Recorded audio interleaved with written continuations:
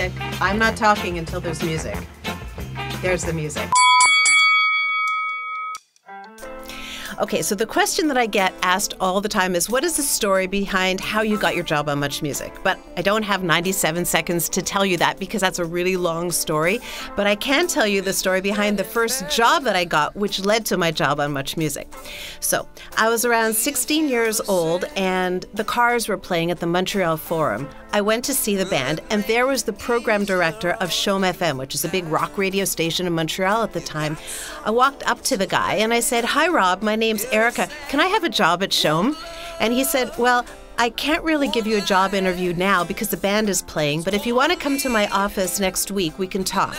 I showed up a week later, and he said, "Unfortunately, I can't give you a job because you're still in school.